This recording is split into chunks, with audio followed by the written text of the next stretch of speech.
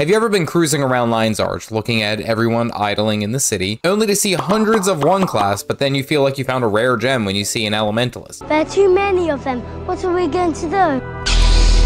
Well, it is true, certain classes appeal to different players, and there are some professions that are just more popular than others. I have found the top 3, and I've tried to define some commonality between them to figure out why everyone plays these 3 classes in Guild Wars 2. Probably no surprise here, the Ranger. I mean, if you wanted a bow-slinging, pet-wielding class, then this is of course your go-to. Sick 'em!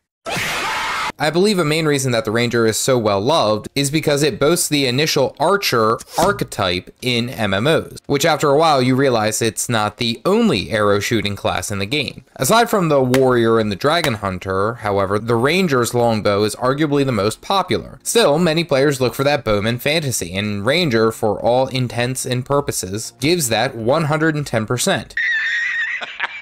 Now, it also allows for some unique interactions or role-playing, especially when we talk about throwing axes or even utilizing some traps. But overall, it covers the aesthetic nicely. Of course, the Ranger also appeals to players because of their pet. Damn, boy, he's thick! Who wouldn't want to go into endgame content with their longtime companion, Scruffles? The Ranger pet definitely gives players companionship that is a common staple in most MMOs. What is unique, however, about the pet mechanic is the ability to swap back and forth between pets to handle different situations, specifically dealing with harder hitting mobs. Oh, your Moa is about to die? Swap to Bear for some more tanking.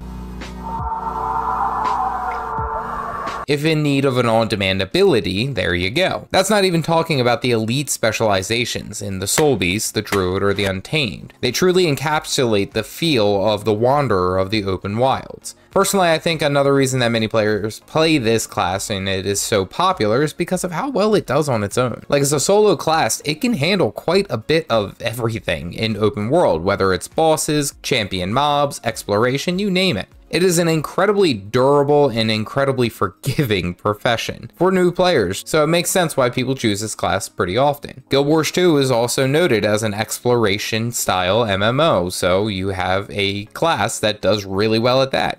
Go figure. What do you think is the least popular profession in Guild Wars 2? Tell me down below. A fantastically done profession, and of course why it's probably so popular, is the necromancer. The necromancer is absolutely unique in that fashion because of their use of, well, death.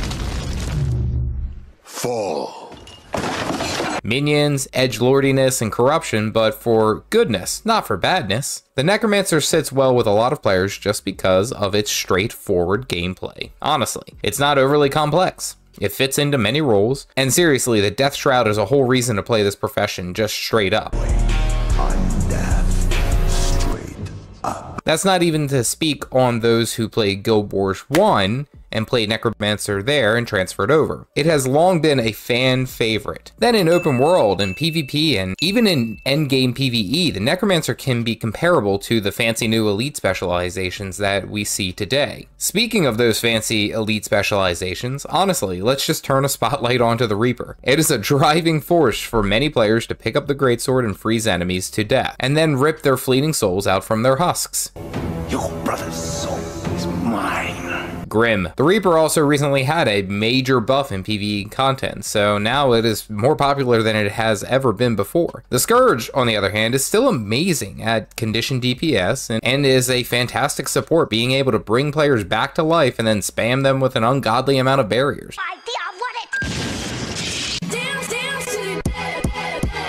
It is just too good not to bring to any real endgame content. Regardless of the reasoning for playing Necromancer in any fashion, it is just so damn cool to play. I recently made an analysis video on the Reaper and then made a new player guide for the core, and I loved it. I wanted to keep playing.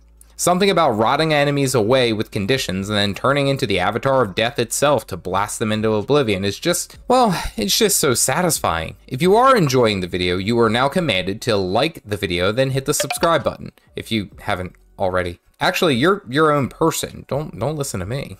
Of course, without a doubt, and no surprises here, the most popular profession in Guild Wars 2 is the Guardian. The Guardian has long been the golden child of ArenaNet forever. Maybe not the absolute favorite, but it certainly seems that way. The Guardian fits that holy paladin, righteous vindicator look, feel, and sentiment. They use holy magic to protect allies and smite enemies. It's kind of cliche in most MMORPGs to have the holy boy somewhere in the game, but the Guardian is a bit unique in the sense of less holy smites and more holy crap I'm on fire. I appear to have burst into flames. The major appeal that I feel for most players is the fact that it's the super protective genre, meaning the character who will lay down their life to save those they care about. To be the, well, guardian of all that is good and just. Admittedly, I love that genre. I like being that exact cliche. I played Guardian for a long time and still do from time to time. You and I are not so different. I'm not like you. Aside from the aesthetic, the Guardian actually has some really great gameplay between virtues, spirit weapons, and honestly how they use their weapons. It's a lot of fun. The other side of the Guardian favoritism is of course how they play into endgame content.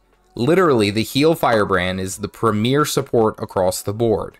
It can do everything on top of doing some incredible damage. I mean, why wouldn't you want to bring a heal firebrand? The willbender is a brutal fighter in open world and especially vicious in PvP. With so many escapes, they act as if they are a thief. The dragon hunter honestly just looks cool. You shoot holy arrows and then trap the unjust in your death zones. I mean, but I believe this to be the main reason. They can fit a number of roles in endgame content. They do them well, and they are fairly simple to understand, allowing players to focus on other things in-game, rather than an intensely laborious rotation.